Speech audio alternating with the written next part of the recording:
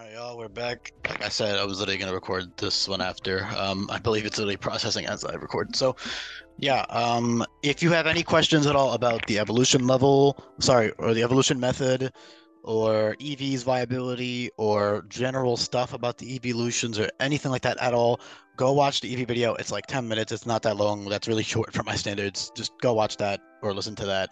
If you have any questions, especially the beginning part is when I answer most of those questions. The second part is like talking about actual EV usage, which is not really relevant anyways. But yeah, if you have any questions at all, I'd rather not even bother mentioning it in this video because I would rather save time.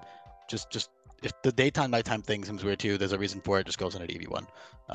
It's not like I did that because it's the most logical thing. I did it because I had to. That being said, we have Vaporeon. So all of the evolutions, like I said, God, these little link things are being annoying. I just want to talk about stuff without them popping up. Thank you. Plus because they're not even up to date yet. I have to fix these links once I upload all the videos. These will be privated as soon as I'm done, by the way, if you're wondering. Once I am finished with all of them at once, then I'll unprivate them and they'll all be available. So that being said, Vaporeon. Again, like I said, all of the evolution. Let me actually fix this spacing a little bit. This one should be a little bit longer. I feel like not that much. There we go. No. Oh, I forgot to add the other evolutions to the speed tiers actually, so I will do that when I get to them. I believe I did it for all of them up to Flareon and Espeon rather, and I didn't do it for these last four. So, anyways, Vaporeon. Okay, so I mean, you guys kind of just saw when I skimmed through them what their abilities are. They all have at least one elemental ability. So Drizzle, Drought, Electric Surge, Fairy Aura, Dark Aura, Psychic Surge, Snow Warning / Refrigerate, also Pixelate and Fairy Aura. I already said that, Dark Aura and Fairy Aura. And then Pixelate, Galvanize, and Refrigerate. Otherwise, their secondary abilities are case by case. So I will talk about those ones more in detail in terms of logic, because I don't think I need to explain the logic behind Drizzle, Vaporeon, or Psychic Surge SP, and I can explain why, like balancing wise, I chose it, I guess. But I mean, for these guys, I actually balanced them around the abilities first, because the abilities are something that, well, at least the first ability, like I balanced it around Drizzle. Not so much Vaporeon, but like the other ones, for example, I had to tweak their stats a bunch to make them not overpowered as hell, or not way better than the other ones. Otherwise, Espeon would be by far the best if I kept 130 special attack. Psychic Surge would be ridiculous because it's super fast and it's just not. It would be unfairly stronger than all the other ones. So I'll cover that when I get to Espeon. But for Vaporeon specifically, all of them now have base 65 HP. As you guys know by now, HP is much more based on size now in this hack. No exception for the evolutions. In fact, almost all of them had 65 HP anyways. The only ones that didn't were Umbreon, Vaporeon, and Sylveon. And Vaporeon had a ridiculous HP stat for no reason. I mean, I know Pokemon logic is weird, but I don't. I switched it with his Spadef stat essentially. What I did. Not switching, but I gave it a 130 Spadef stat, which is excellent. Super bulky. I gave it a slight boost to defense as well, just to compensate for the HP loss. Slight drop to attack just to keep the base stat total. So the evolutions do follow stat patterns now. Their maximum offensive stat is now 115. I'll cover that when I get to the first 115, which I believe is Flareon. So their maximum offensive stat is now 115 because, again, they have a boosting ability that gives them a 50% boost or a 30% boost, which essentially stacks to adaptability anyways. When I'll cover that when I get to Umbreon and then Sylveon. But yeah, just super powerful. I mean, it would be dumb if I had 130 on either. I mean, maybe 130 would actually be okay on Glaceon, but I kept it for consistency and also for other stats to be distributed better, because I still wanted it to be bulky and have 90 speed. That's another thing. The slowest evolutions are now base 80 speed. 80, they all range from 80 to 90 for the most part, and then there's a couple that are higher than 90. So they're all 80 to 90 besides Jolteon, Espeon, and Leafeon, which are logically, obviously, should be the fastest. The other ones all have 80 to 90, 80 or 90 rather. I believe Vaporeon is actually the only one with below that much, but pretty sure the rest all have 90. But yeah, I would have done it for Sylveon, but there was nowhere else to put the stats. So yeah, I mean, hold on. Are these the same size? They look like they're not for some reason. Let me make this bigger. Sorry, y'all. Should be doing this off screen, but it's fine. Yeah, their move pools are so self-explanatory. Like, I don't even really need to cover it for that long. But what you do have with Vaporeon is a usable speed tier, a still great 110 special attack boosted by Drizzle, and then 65, 80, 130 bulk. So physically, with the HP, you're not super bulky, but if you invest, you could take physical hits, especially you're bulky. Even though you have 65 HP, 130 speed up is huge, so you're especially bulky no matter what. Which makes sense for Vaporeon. And as for why it has Regenerator, logically, I'll talk about that, then I'll talk about the actual mechanics of it all and everything. Logically, it is said to essentially like be able to melt itself in water, and its body composition or cellular composition is like made of water, and it can melt, similar to water molecules, all that stuff. So Regenerator isn't the most obvious thing, but I think it fits and it's cool, and it's I couldn't think of any other abilities that were as good as Drizzle. There was like nothing. I mean, Liquid Veil, but that would be absolutely overpowered because that would essentially give it special huge power for water type moves, and that would be disgusting. You know, so it doesn't need that, and or rather it can't have that. So the only thing I was thinking was Regenerator. So for example, if your team doesn't want the disadvantages of having rain up, because there are also disadvantages to come with that with fire types and whatnot, or you want to use another weather, then you can still have a Vaporeon on your weather team, just run Regenerator, and that is really good on it because you again are just super bulky, and you can get bulk each time you switch. Sorry, HP each time you switch out, which is always nice to have. That being said, and also you have Regenerator Parting Shot, which is just god tier. I mean, amazing pivot. That's another weird thing that all of them get now is Parting Shot. I think it fits fine. I mean, if they can get Nasty Bot, they can get Parting Shot, and you know, blah blah blah. I know they're like kind of cutesy, but I see it a little bit, so I ended up throwing it on there just because it's nice utility to have. So yeah, Regenerator Parting Shot is really useful on Regenerator sets. You can debuff their stats, switch out, and get the healing, and do that over and over again, cycle through. You also have U-turn for not so good coverage on 60 base attack, but that's more useful for the other ones, for the physical ones or the mixed ones. None of them are actually physical anymore, is another thing. All of them have 95 to 115 special attack, every single one. So they're all actually pretty equal in power for the most part, which I like. The main thing you're choosing between is like bulk, abilities, whatnot, type, obviously. That's the main thing. And yeah, that's really cool. Otherwise, Vaporeon's move was very self-explanatory. Scarf sets are excellent because of 110 base special attack with Drizzle is really powerful. So you can use specs with like Bubble Shot, which is priority, or you can use Scarf with just any water move and just be super quick with Scarf sets, or you can of course run bulky sets. So that's really useful for Vaporeon. And of course, like I said, specs Bubble Shot demolishes things, really powerful with Drizzle up. And of course, you can support your teammates with Drizzle. You can summon. Let me make sure I'm recording, by the way. I'm pretty sure I am, but okay, I am. Just wanted to make sure. You can. What was I saying? Something about Drizzle. Oh yeah. You know, you can have rain teams basically, so you can activate abilities that way. You can activate Weather Ball on your opponent, on your teammates and stuff. So it's always nice to have Drizzle, and it's really nice to have infinite ability capsules, so you can just switch them on and off. Something else I can actually address now is Evo Boost quickly. What that is it replaced Plus. There are actually two abilities that replace plus and minus. They are trainers only, so I'm not really going to waste too much time covering it. But basically, if this would load, that would be great. There is a boss fight. I'm not sure exactly who yet, but there will be at least one boss trainer in the whole hack, either in the main game or post game. Post game is playable, so it's not like it's any big deal. And essentially, what that will do is give them all a 1.5 times boost to their offenses when they're on battle together. So there's actually 7 evolutions out of the 8 that have Evo Boost. Umbreon has another ability that I will cover later when I get to Umbreon, but yeah, cool stuff here, really powerful. One of these mons will not be used by that trainer. I'm not sure which one yet, but yeah, it's really powerful. Obviously 50% special attack boost is really great and strong. It's kind of like the Drizzle boost from Rain, only on all of your moves. And also I can have them all in one battle without their abilities overlapping each other, which is the cool part of that. Of course, this is not really relevant for the player. You'll know it's coming for sure if you're just looking at there was an EV here. Hold on, I'm not bugging. There was definitely an EV there. Sometimes it likes to glitch out and disappear, and now it wants to lag. Great.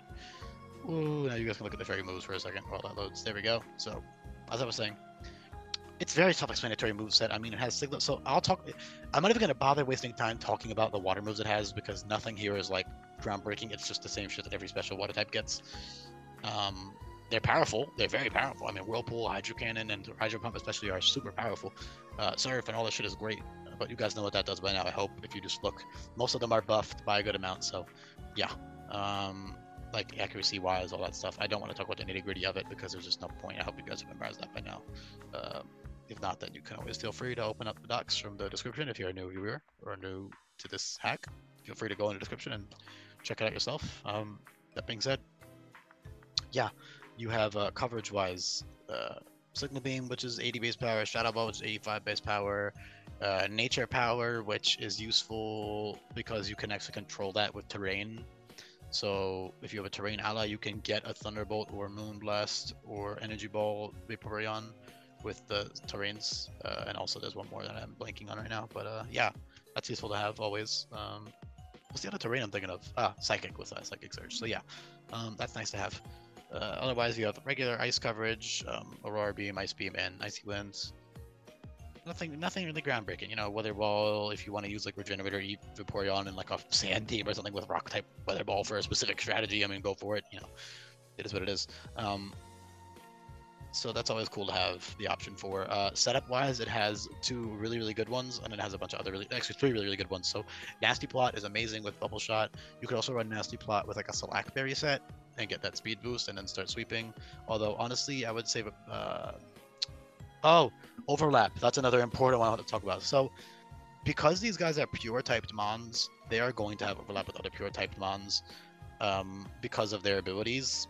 So, for example, Simipour, the Gen 5 monkeys will have one of their abilities be, you know, Drizzle, Grassy Surge, and Drought. So that will inherently overlap. However, the monkeys are much frailer and much faster, and are physical attackers as well. So they are mixed, fully mixed attackers, not like slightly mixed. I mean, boldly blown mixed attackers. So that is something that has, and also they'll have slightly different move pools and whatnot. Arguably probably better move pools, I would say, but obviously different move pools. You know, they don't get all the setup moves that these guys do. For example, like no acid armor on Simipour, whatever. So I can talk more about that when I get to the other overlap mons, since these guys have the privilege, at least Vaporeon does, of being the first. Although there is Politoed, there's another pure water type of Drizzle. I believe these are the only 3. So yeah, I can't remove Drizzle from Politoed. That's like his fucking ability. Politoed is slightly weaker, but it's mixed attacking, and it's overall, well, it's definitely bulkier physically because it has the same base defense stat but more HP. Its def is lower, but not by that much, and then its speed is significantly higher, 95 versus 80, and then its move pool is a lot more diverse, so it gets a lot more coverage than Vaporeon. So despite Vaporeon being bulkier and stronger, Politoed still has a lot of advantages over Vaporeon, and of course their secondary ability, Gooey, is a lot more niche than Regenerator. Regenerator is obviously better, but Gooey is still very useful. But you guys can read about that in this, because this is not a video for Politoed. I just wanted to quickly address overlap mons, purely to, you know, address the issues, because that will come up, especially with Jolteon. Man, that one is kind of rough, but there's nothing I can really do about it. So, rough meaning like it overlaps a lot with other Pokemon that already exist, but either way, because, you know, guys, you know, I try to take a lot of effort to make things distinguished, and I really did do my work even for Jolteon. Actually, you guys will see, despite the ability overlap and the typing overlap and the stat overlap, I did put effort in. So that being said, like I said, you got a Bug, Ghost. You know, you got solid coverage, man. Nothing groundbreaking, but you got stuff to hit. You know, you got the coverage you need. Otherwise, setup, you have Calm Mind. All of the evolutions actually get Baton Pass, so you can actually Baton Pass Nasty Plots, Swords Dances. That's also why I decided Swords Dance is worth on all of them and not just EV and the physical ones, because you can Baton Pass that with a DM, so that's really useful. So they all have Nasty Plots, Swords Dance, and then some of them get Calm Mind, and then, you know, other various setup moves. Of course, you can also Baton Pass like early game. You can Baton Pass. Well, by the time you get to level 45, you'd probably have at least one of these, but if not, then you can always do it with other setup moves until you do, like Agility, Substitute, Baton Pass sets, and all that fun stuff. But yeah, I mean, it's really straightforward. I don't really have too much else to talk about besides these setup moves. So Calm Mind is really useful for its stats, but one of the best things it has is actually Acid Armor. It can abuse Acid Armor on its own, or it can abuse it. Did I give it Aqua Ring? Am I blind? It has Aqua Ring, right? That's its healing move. That's it heals 50%. Now, if you guys were not clear, it does it. Oh, I did not. I am a moron. I gotta do that right now. Oh god, what just happened?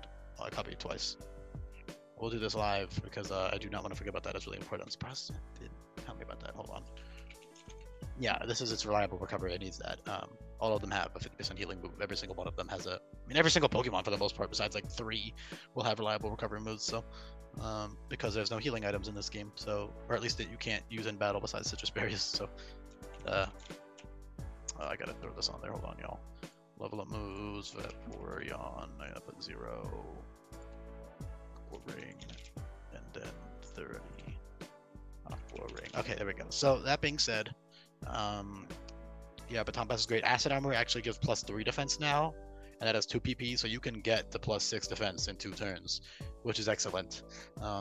Truly excellent with that. Acid Armor is very fitting. Only certain mons have it. It's pretty low distribution, which is why I made it